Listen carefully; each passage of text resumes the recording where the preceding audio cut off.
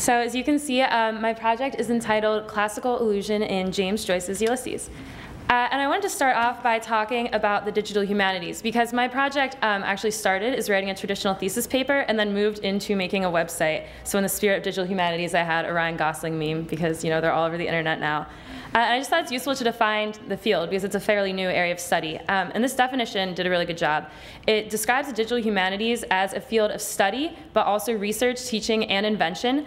And it's very methodological, so it focuses on practical things rather than theory, and very interdisciplinary in scope.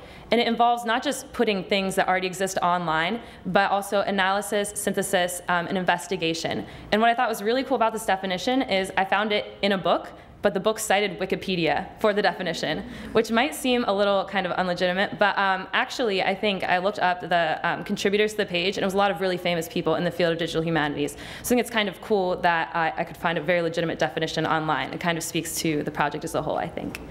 So the goals of digital humanities projects are many and varied, but they generally want to encourage new study in fields that are seen as kind of technologically stagnant. And as a classics major, I know all about that. They also serve to make texts more accessible to a wider audience. For example, if someone wrote a paper about maybe some vases that they dug up in Egypt, it's not going to be a bestseller. So there might only be 20 or 50 copies of the essay published, and it's a real issue if you can't get one from your local library. If you can't find it, like, how are you going to know about this research? So it's really important to put things like this online to really encourage a kind of worldwide dialogue. It also can let you analyze works in new ways. I don't know if you all heard about The Cuckoo's Calling, which was written recently under a pseudonym. It was actually revealed that J.K. Rowling was the author of this book through use of stylometry. So basically, they ran the work through a computer program, and in about 30 minutes, it, about as definitively as you could, prove that she was the author. So that was a really neat application of kind of new ways to explore text by putting them online. And you can also have new kinds of scholarship. It can be really interactive. You can have footnotes that have pictures and videos. You can really get people to start a dialogue, which is something that doesn't necessarily happen when you just publish an essay, in a journal. So my project in particular was the creation of a website called Antiquity in Ireland that is a collaborative database of classical allusions in Irish literature. I know it's a bit of a mouthful, so I'm going to break it down into 3 parts. The first was putting digital text online. So we picked works by Irish authors, put them online, and then annotated them. So we essentially created endnotes or footnotes, but instead of doing it in the traditional sense, we have to flip all the way to the back, we did them in little digital pop-up windows. So if you're reading the book online, there'll be a bolded word, and you'll hover your mouse over it, and then a pop-up window will come up and explain, oh, Odysseus was the king of Ithaca, he fought in the Trojan War, blah, blah, blah. So basically, it's like a footnote, but it's a lot more accessible, and it's online. And so we didn't want to just have these little snippets of short definitions of words that we picked out of a text. We also wanted to treat things holistically. So we also included some short essays to kind of give you a broader thematic context. So instead of just hearing, oh, this is who Odysseus is, you can look at the essay and see, oh, here are all these other writers who mention Odysseus, or here's how this theme continues throughout this book, just to kind of put it all in perspective. And then the third portion is forums for user discussion, because we didn't want, I've been working on it with myself and another undergraduate, and we thought it was a little presumptuous to think that our opinion was the be-all, end-all on these works. So we really want to encourage collaboration and start debates over the things that we've said. So the user forums are a really important part of the site. And our priorities in designing it were to make it easy to use and aesthetically pleasing, which might seem a bit superficial, but is actually really important when you're making a website, because a lot of smart people have made a lot of really bad websites. I think we can all say that if something just kind of doesn't look right or is a little bit complicated or hard to use, you're probably not going to use it. Like, I'll probably try to figure out a website for about 5 minutes, and then that's it. I'm moving on to something else if I don't get it by then. So this is really important things to consider. We also want it to be interactive and compatible with portable devices, because my colleague is actually researching poetry, and if you pull it up on your iPhone and the lines are all broken and out of order, that's like a really big issue if you're trying to study the way a poem is structured. So we really wanted to make sure it's compatible with iPads, iPhones, the whole gamut, and that is suitable for people with a variety of experience. So we wanted everyone from high school students to people with PhDs to be able to really understand how to use this site. So we kind of tried to customize it to an unspecific audience. And so my role in all of this was studying James Joyce's Ulysses and writing a series of annotations for that book. So really quickly, I just wanted to give a little bit of background on James Joyce.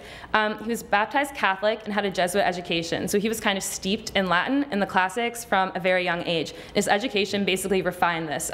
He performed really well in Latin, not so well in his other subjects, but he got like monetary prizes for doing well in exams. So this is something that's been really important for him throughout his whole life.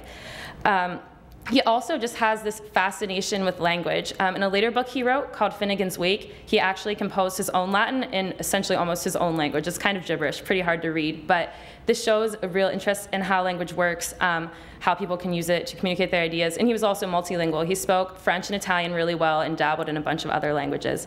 So he's clearly someone who's really interested in the classics, interested in language, literature. And what he ended up doing was becoming a poet, playwright, and novelist that wrote with this really revolutionary kind of modernist style. So he had all these crazy devices. The most famous is probably what I have here is called the internal monologue, but you've probably heard about it in school as the stream of consciousness. So where people just kind of say everything that comes to their mind. This is essentially what his writing style is like in a lot of his works. He also uses a lot of puns, coins new words, has allusions all over the place, vivid imagery. So it's really dense and can be really hard to read, but it's also really rich material. And maybe because of all these devices, one of his best friends described his work as inconceivable and absurd.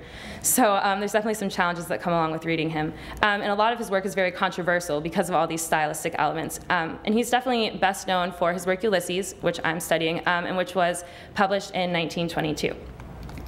So just to talk about this a little bit, Ulysses is basically considered a modern Odyssey. And the word Ulysses is actually the Latinized version of Odysseus, who was a Greek hero who fought in the Trojan War.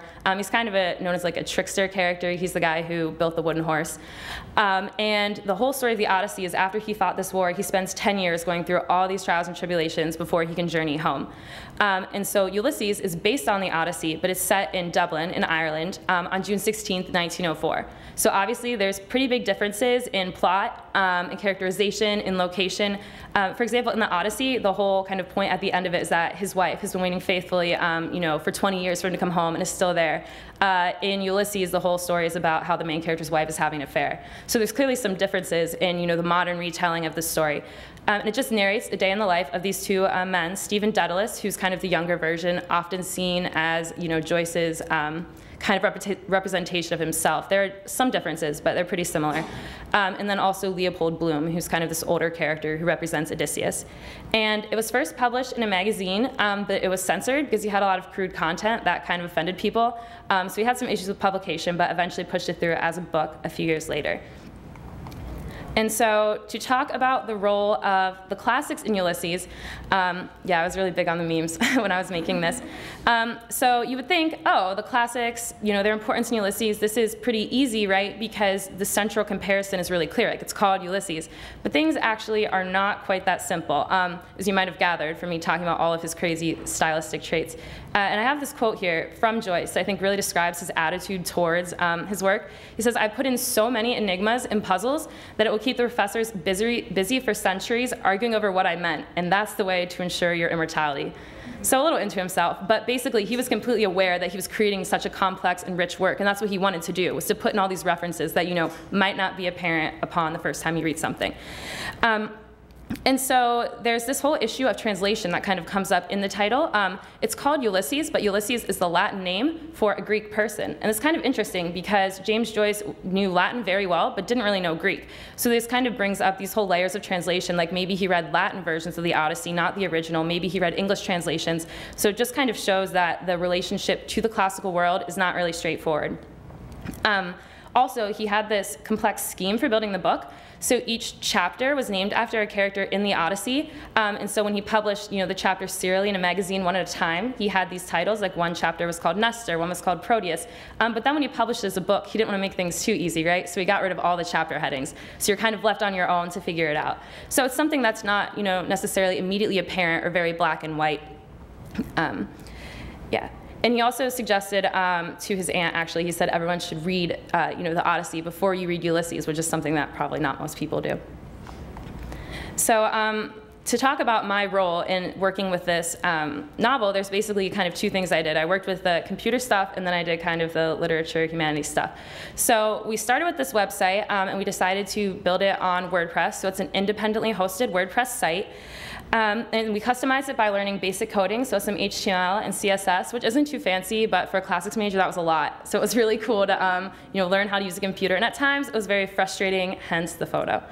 And as you can see at the bottom, this is the example of the header for the site. So you can search the information in a few different ways. You can search by the Irish author, by a classical author, by a major work, by theme. So we tried to make it as user-friendly as possible. You can also search by categories or tags, because everything's organized that way. And the obstacles with putting these things online are essentially kind of adhering to copyright law. I was really lucky because Ulysses came out of copyright in 2012, but that's the original version, and Joyce liked to edit Ulysses without a copy of the original text on hand, so he would just write paragraphs out from memory and then change them. So there's a standard edition that kind of makes sense of all his edits, and that is not yet out of copyright. So I kind of had to, balance how I can format the work to be, understandable to people and accessible, but I can't really violate copyright. Also just maintaining textual integrity, like I said before, with pages, lines, so on. And so just to show you, this is how WordPress works kind of from the back end. You can edit it when it looks like this, kind of seeing what it'll appear like on screen, or you can actually go in and look at the HTML. And then when you're finished, it'll kind of let you preview it, and this is what the finished page would look like. And so to talk about the annotations really quickly, essentially what I would do is read a chapter, identify all the classical references I could see, then read other people and see what they thought about it, and then try to take all this information and write a really concise and precise footnote. And right here is an example of what that would look like. So as you can see the bold text right there, if you hovered your mouse over the word Cassandra, this little gloss would pop up and tell you, oh, this is who Cassandra was, this is what she did. And it's challenging because you have everyone from people with not much experience to people really experienced in the classics reading it, so you had to kind of tailor it to just what is essential to know to understand the reference, just like the bare minimum. Because for me, I was like, oh wow, this is all really cool, but I had to remember that not everyone in the world loves the classics as much as I do. And then basically we would just use coding to insert the footnote into the text. So I think there's two main areas of impact for this kind of research, and the first is in studying kind of Joyce and studying his work, because there's two main ways of understanding his kind of view of the classics in scholarship. And the first is that he's invoking the classics kind of satirically to show here are like our great classical ideals, the standards they've been upheld for thousands of years, and here's modern society down here, and like how far have we fallen, and how these ideals are really just incompatible. Someone described kind of the classical ideal in modern society in Joyce as parallels that never meet. So that's one point of view, and I included a picture of another satire of Homer. And then the other view, which I'm kind of more inclined to adhere to myself, is the idea that Joyce kind of uses a classical tradition in a really sincere way to understand the modern world. So you have all these incidental kind of superficial differences, like maybe the characters act differently, maybe it's set somewhere else.